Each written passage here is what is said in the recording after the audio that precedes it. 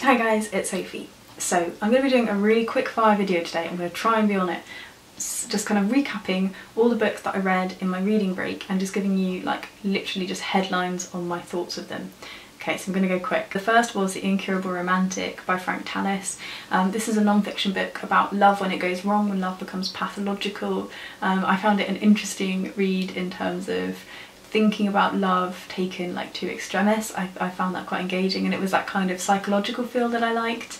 It is quite pulpy, I would say. There's not too much substance to it. I gave it 3 stars in the end and would recommend if you're into kind of pop psychology books. Next I read The New Republic by Lionel Shriver. I didn't like it at all and I actually DNF'd it. Then I read Bad Blood by Carreyrou, which is a non-fiction book about Thanos, which was a company in the United States which essentially couldn't do any of the things it said it was doing. They said that they could do blood tests just with a vial of blood and they were totally unable to do so, and it's about the company as it grew and the company as it fell. I did actually really enjoy it, and if you're into kind of non-fiction deep dives, especially on these kind of like naughty things that people do, then I think that is one you'd enjoy. Finally finished Warlight by Ondaatje. I read it on, well, I listened to it on audiobook in my car, and actually I have to say I didn't really get on with it. I found some elements of it quite interesting, but the whole story just didn't grab me, and I probably would have DNF'd it if I hadn't had it on my Audible subscription. Then I read American Fire by Hesse, which is a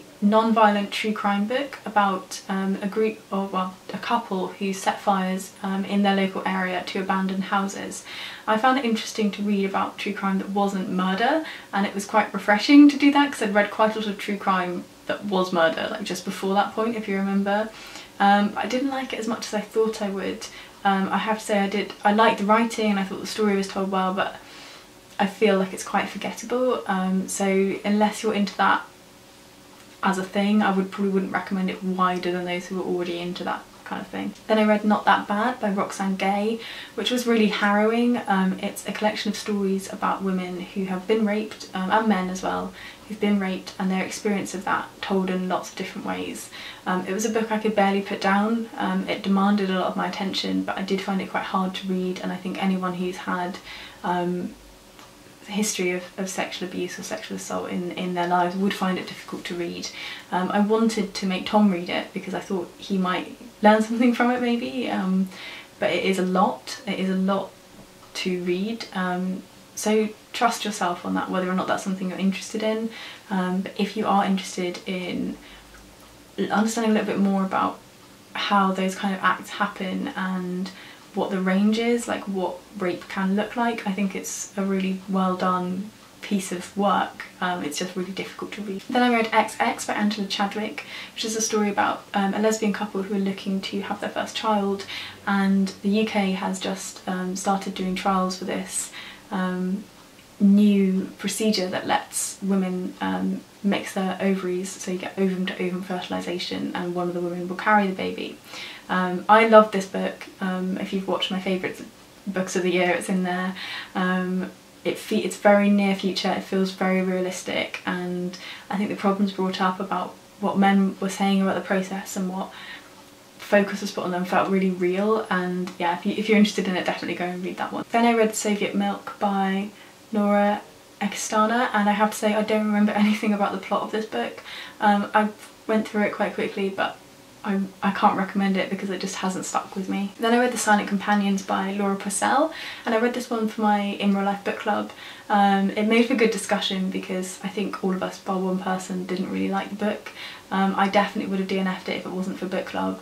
It's about a woman who goes to live in a country estate that belonged to her late husband, and in the house are these wooden figures who somewhat come to life and are just generally kind of creepy. I think there was way too much in that book. It could have been way simpler, and just playing around with fewer ideas would have done it a wonder. I wouldn't recommend it. I didn't enjoy it. The Upstairs Room was one I read fairly recently that's that kind of like ghost story feel where you don't really know what's going on, and that was done so much better. Or just go for The Haunting of Hill House. So yeah, I mean, I wouldn't recommend The Silent Companions. Then I read Dead Girls by Alice Bolin, and I really like Dead Girls.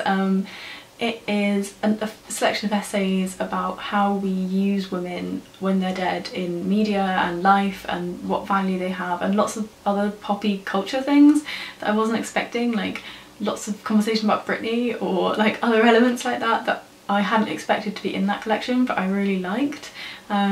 I think similarly to Not That Bad, I found it quite hard to read in one go, but found it really compelling to read in one go.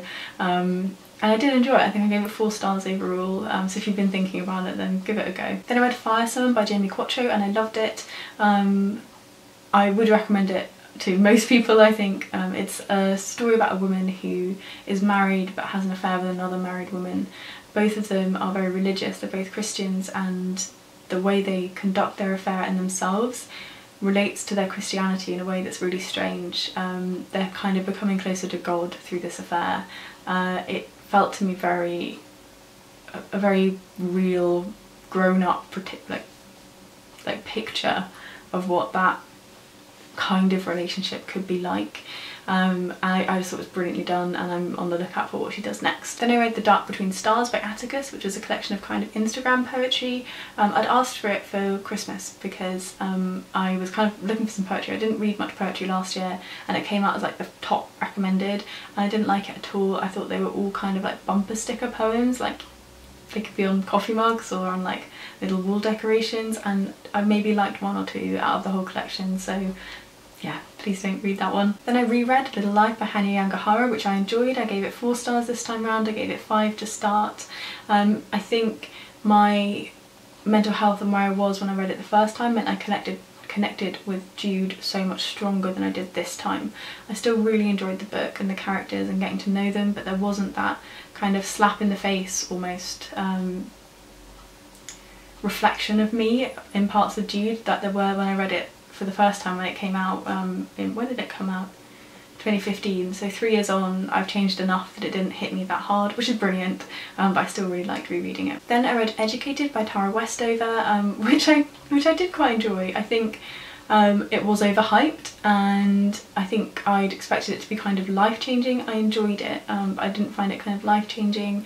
I thought from reading it she seemed quite honest and quite fair, but I have heard since that her family's refuted a lot of what she said, also that it's been dramatised, which again leads me to feel kind of less enthusiastic toward the book than maybe I would have been if it didn't have the hype or that background to it. I still think it's a good book, I still do think it's worth reading. I'm sure lots of you have read it already, but I don't think it's magic.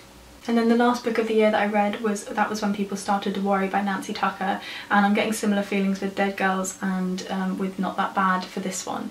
I read it and I found it really hard to read. I think it would be so valuable for people who haven't experienced those mental illnesses to understand people who have, and there's a lot in there that I think could be quite supportive and quite valuable when you're not doing very well.